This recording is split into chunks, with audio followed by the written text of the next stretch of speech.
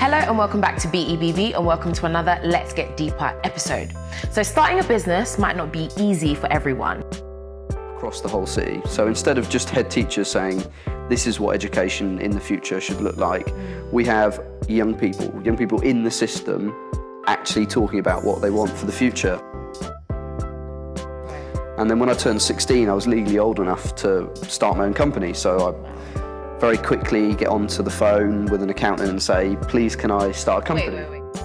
More sustainable. And I knew that the premise of this project, which was about helping young people to become leaders, to become entrepreneurial thinkers, was so important. And I wanted to make a bigger impact rather than just a small project in Portsmouth. I wanted to take this across the country. BEBB presents Let's Get Deeper with your host, Nissy T.